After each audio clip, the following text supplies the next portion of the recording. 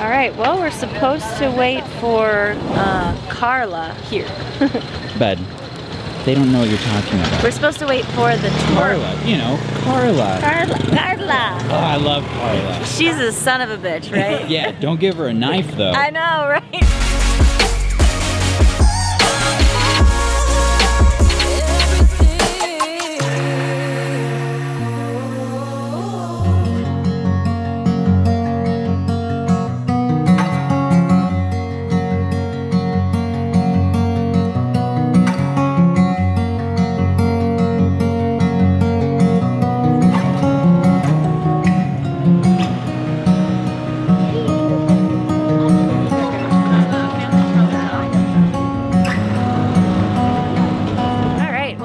Check out a coffee farm, and we're gonna grab a tuk-tuk or a tuk-tuk to get there. Un momento.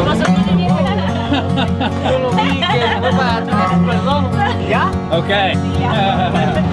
Well, the cobblestones make it a very bumpy ride. Hold on.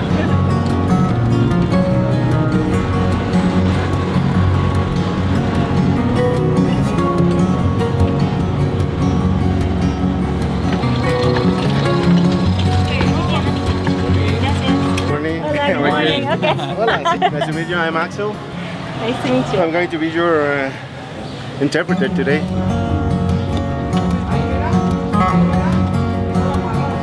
They must have like a community fair here or something.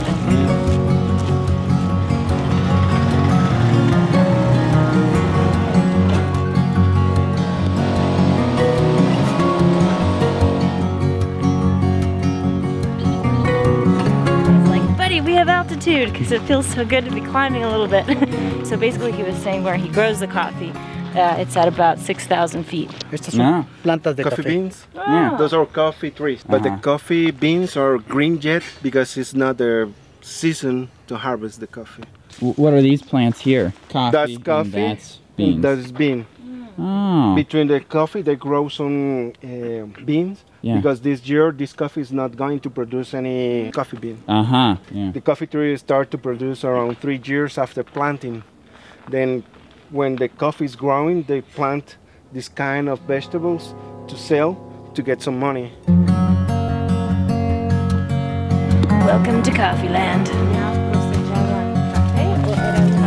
They don't put directly sun because the sun helps to produce more coffee. That is good for them. But the tree after that production, that kind of production, it's tired. And it's not going to produce the next year, or it's going to change the flavor of the coffee. So this is a little baby coffee bean. So cute. Oh, you must pick in this way, letting this little trunk here, because from this is going to grow a new flower the next year. Ahora es fuerte porque está verde. Now it's very hard because it's not ripe. The work is not hard work, difficult work, but you must pick slowly. To pick coffee, there is a lot of people here, like families, children, women, men, everybody comes to fields and start to pick. We're heading out of here, but I just thought it was really cool that, you know, right in this area where they're growing the coffee, you got the coffee all over the place, and then you've got the plants right here on the trees to make the chicha, which is their alcoholic drink. So in the same farm, same area, you can produce what you need to make coffee in the morning and booze in the evening. My kind of place.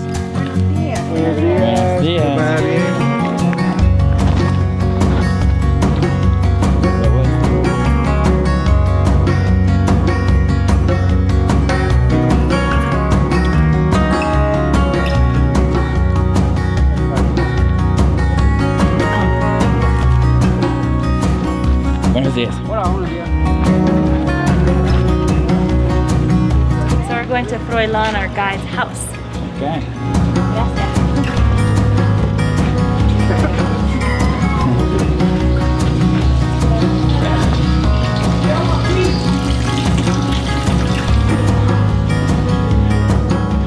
You can see that machine over there. It's a pulping machine. Take off the first husk of the coffee beans. the red one. Years ago, they used a bicycle adapted to this pulping machine. You can see how the machine is taking off the husk and let the coffee beans in this way. After wash the coffee beans, they dry and sometimes jarred if they have one. If they don't have, they put in roofs. They must move frequently to get even dry. They must move around 3 to 4 times in a day. If it's a hot weather, it takes around 7 days to dry the coffee, and they get in this way. You can take some seeds, some coffee beans, and that is the second husk. Cool. Coffee bean. Oh, interesting. So there's 2. Sorry. Puedes ver, tiene que tener un color jade. The color, it must be like jade. Then they take this coffee to another machine. This machine takes off the second husk and becomes from this to this coffee. This is raw coffee. This kind of coffee, this is ready to export. They export in this way or ready to roast. It works in a step like this. Now he's going to put the egg on the top.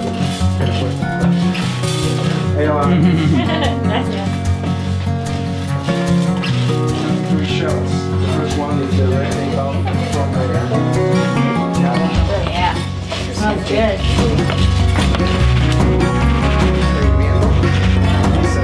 The last skin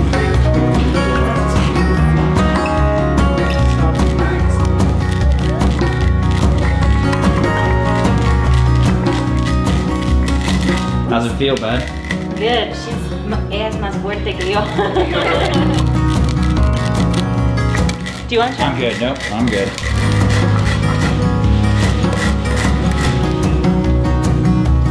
Oh, buddy. You can smell it now. Smells really good. Smell it? That is a good coffee. Oh, yeah.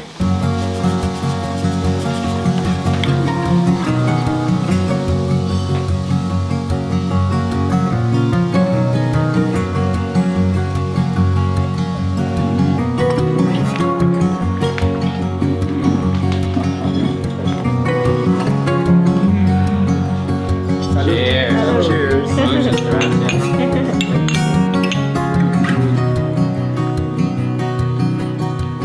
Oh, that's good. Strong. Yeah, you're gonna love it, bud. Oh, yeah. That's good. Very much. Un gusto estar contigo. Gracias. Gracias, tú también, gracias. All right, well, today is another day I will be participating in Cruiser Summer Camp. There is a Women Who Sail Facebook meetup today at a restaurant along the Rio. So I'm just getting ready to catch the lancha that will take us there. So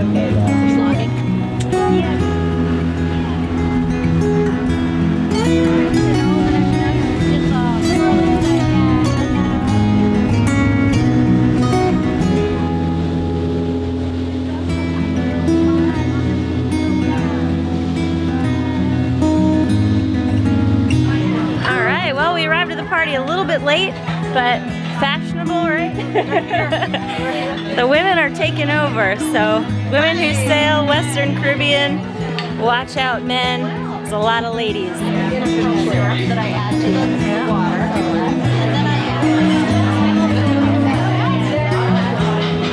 So thanks for coming. I'm Tracy. Came out of Texas on Saugus Sea. We stick around the Western Caribbean because I'm not the sailor, I'm the gypsy, and my husband's lazy. So me and the boat 2K and my husband. And the 2K I always have to explain. My name is Kaya, his name is Kjell, that's the 2K. So if you ever see it with a slash and just a 1, then something happens.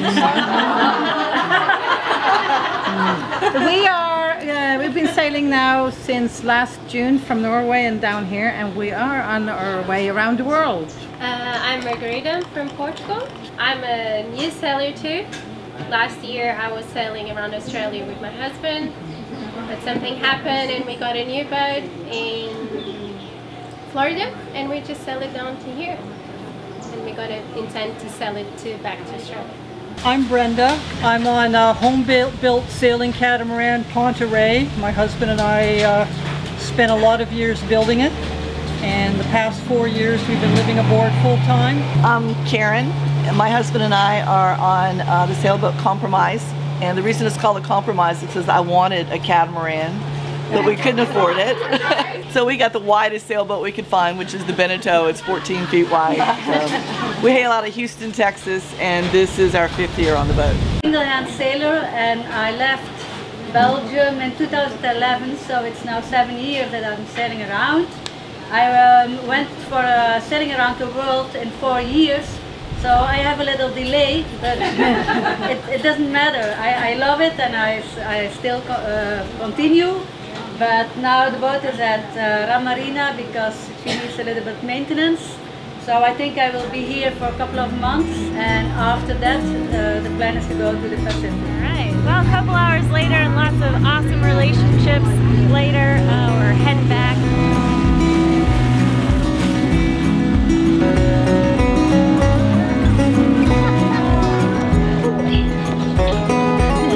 Thanks, Tracy. Bye, Kimberly. So that was really cool. Just got back to Ram. It was awesome hanging out with other female cruisers and sailors. I learned a lot. I got my lady on, and it was really cool. Well, we've been in the Rio Dulce for about a month now. Now that I'm kind of used to the area, I've been going into Fronteras instead of using the Casa Guatemala boat, just because I kind of have a better understanding of the layout of the town, and it is a lot cheaper. So I'm going to take you guys with me to show you how much I've learned and show you kind of the kooky things about grocery shopping in Latin America. So I always bring my AquaQuest dry bag. I love it because most dry bags are like this, so they just are like over the shoulder and they're not padded, and carrying groceries around for more than an hour at a time, that starts to kill my back. So I love the AquaQuest because it's got this awesome foam padding. It's got these really nifty hip straps so I can keep my extra money, my pepper spray and chapstick on this side. I'm gonna go ahead and bring this dry bag for meats. I always bring a dry pack for the meats, and then I'll bring 2 extra kind of material bags just in case things get a little bit crazy. Usually when I go grocery shopping, I think I'll only need 1 or 2 bags, and I end up coming back totally loaded, and it's kind of crazy trying to fit in the street with all my bags. And it's hot and heavy and a big challenge.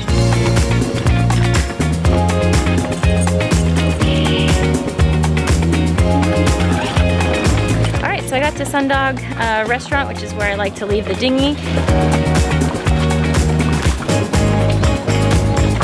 So this is kind of our favorite place to come for a delicious salad or pizza, and also to hang out with Sasha. He's our favorite bartender over here. Right, I like using Sundog stock because they're super friendly and they're really close to town. Alright,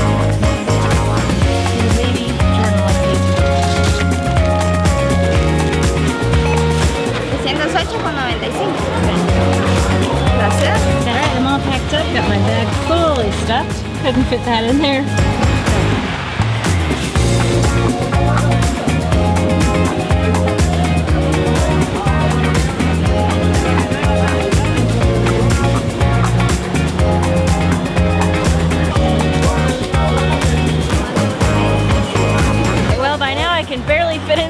I've run into like 4 people already. ¿Puedo pagar? En nuestras 2 bolsas. 48. Gracias. That was 48 quetzales, under $10 for all those vegetables, which is sweet. Getting my phone topped up while I'm in the area. This is my favorite little pharmacy to come to because the ladies are really nice.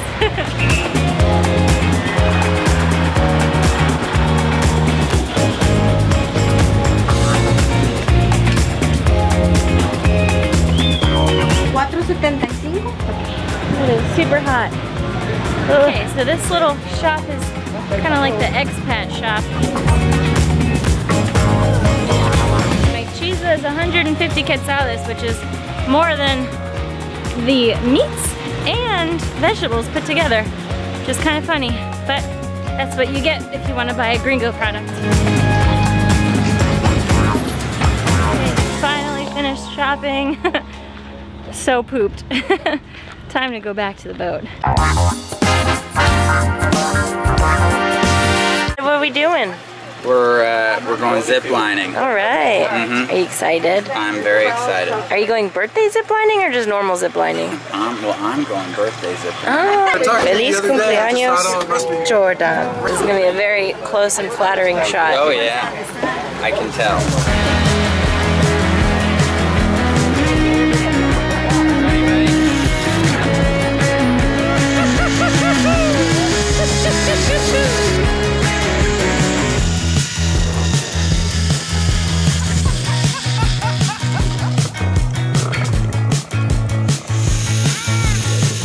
You're pretty good at that. Nice one, buddy.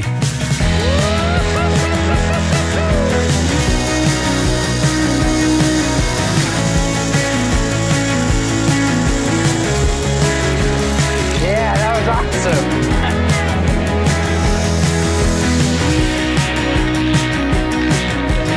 That is so funny just seeing Schooner like.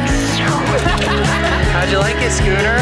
Was that fun? Happy birthday!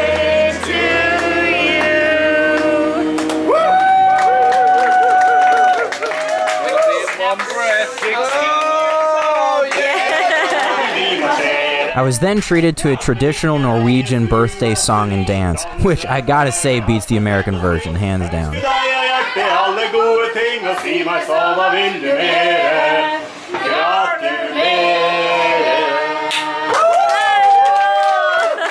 And our good friend John helped us celebrate by singing an old sea shanty. And like the sailors who sang these songs long ago, we all felt the same pull. The same desire to take on the risk, to bear the burden, and head out to sea once again. Take a turn around the capstan, heave a pawl. Heave a pawl. Hey, about ship station, boys, be handy. Handy. We're bound for Valparaiso around the Horn.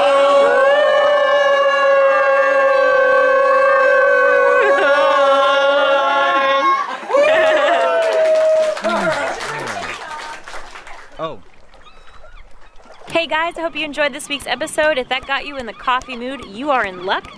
Because we're going to be hosting a live stream this coming Monday at 6 p.m. EST, and we're going to be giving away a Project Atticus mug. If you haven't yet, check out our swag shop in the description below. Again, that's 6 p.m. EST on Monday, and if you never want to miss another live stream, you can always text ATTICUS to the number 43506, and we'll send you a text notification 15 minutes before we go live, so you'll never miss another live stream.